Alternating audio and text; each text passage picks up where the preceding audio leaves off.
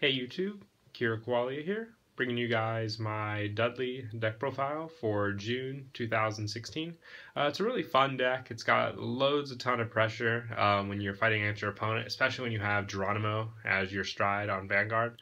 Getting all of your rear guards to be able to attack your Vanguard. If they don't get any triggers, they really have to throw it on their hand to guard against that onslaught. So let's go ahead and get started with the deck profile.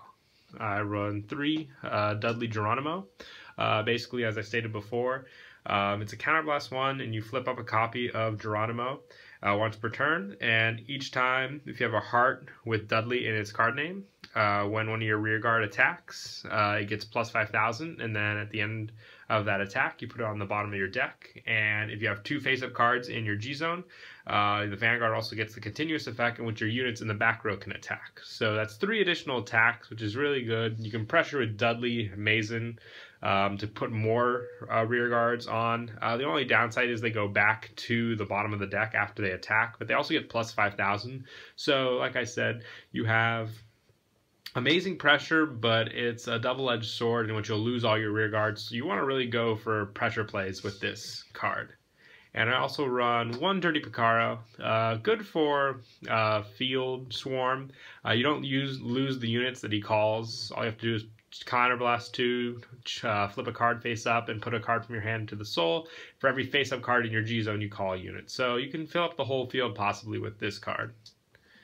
And I also run 2 Miracle Ace. Would run 4. There are only 13 cards in the Stride Zone right now because I'm missing 2 of him, and I'd also like to run the 1 Stride from the Fighters Collection, which makes a unit become charging. Possibly tech one of those in as well. But 2 Miracle Aces for now, basically because it gives power plays when you shuffle something back. It also gives you your GB2 for Dudley Jessica. And 2 Flash Boost, just a simple stride for easy on-hit pressure. And I also run 4 of the Stride Enabler, Airy. To finish up the Stride Zone, I'd probably also run a Screw You or a Dismal. Dismal can help to protect the Spike Brother units that you want to survive. And moving on to the main deck, I run 4 Dudley Jessica. She's your Vanguard card that you want most of the time. Her GB2 says all of your units in the front row with Dudley get plus 2,000, and it's a continuous, so always in effect. So she'll be a 13k body even on your opponent's turn, so great defense tactic there. And when you stride a Dudley unit on top of her, you can search your deck for a Dudley unit, call it to rear, and it gets plus 5,000. So it's free search as well, so helps make up for a lot of the minuses that a Spike Brothers deck can give you. And I also run 3 Dudley Lucifer, just a backup Dudley grade 3, the best one in my opinion. It's an 11k, easy to use, limit break, free of counterblasts, which this deck does counterblast a lot, so that's one thing you want to avoid at best if you can. And for the last grade 3, 1 Skydiver, just so you have some rear guard pressure as well. And for the grade 2s, I run 4 Dudley Mason. It's a Vanguard and Rearguard effect where you counterblast 1, choose a Spike Brother card from your hand, put it into your soul. When this unit attack hits a Vanguard, if you have a Spike Brothers Vanguard, you may pay the cost. If you do, search your deck for up to 1 Spike Brother, call it to rear, and shuffle your deck. So you lose the unit that you call, so good pressure play on grade 2 ride. Your opponent will either guard this attack or, face having to take on more units. And I also run 4 Dudley Douglas.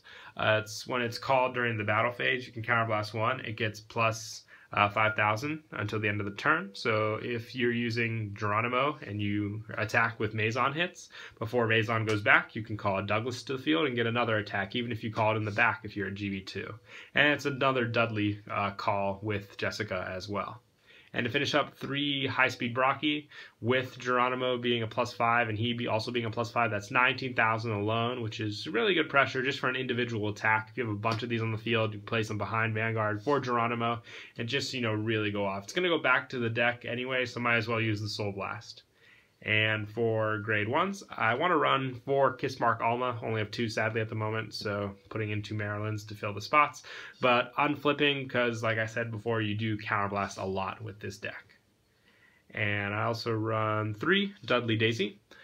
Just another Dudley target during the battle phase when it's called. It gets plus 5,000 by counterblasting.